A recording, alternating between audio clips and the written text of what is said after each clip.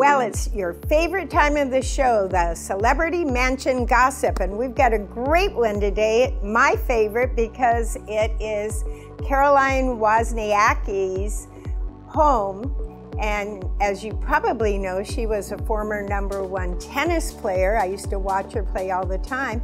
In fact, when she was 16 years old and walked onto the courts at the Indian Wells tennis tournament, and my seats are like right there at the edge, I said to her, great job in Las Vegas, because she had just won a real low-level tournament, and she beamed. She was so excited to see that somebody actually knew she won a tournament.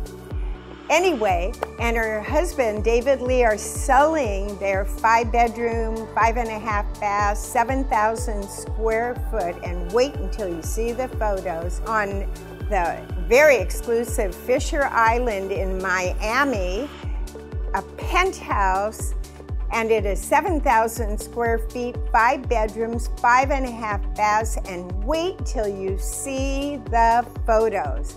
They will knock your socks off, and you'll want to buy it for a mere $42.5 million. Take a look at these pictures. You'll love it.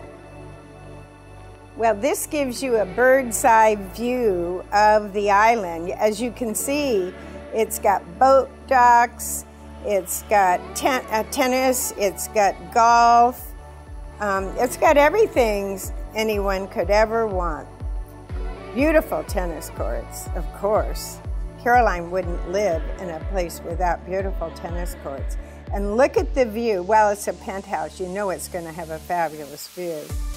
Very modern, right? Chic, clean, open, more modern, lots of glass. Even the doors are glass. Beautiful crystal chandeliers. Views from every window in every direction. So you can stand at a sitting area and look in right and left and see the views of the channels and of the ocean and of the high-rises in Miami. More beautiful marble and chandeliers and fabulous seating areas, right? Oh, look at that bar. What fun. The view from the bar is incredible. And of course it has a wonderful media area and more views and more open and fabulous furniture. I'm sure at $42.5 million they're probably selling it furnished. Great spot, right? Want to move in? We can show it to you.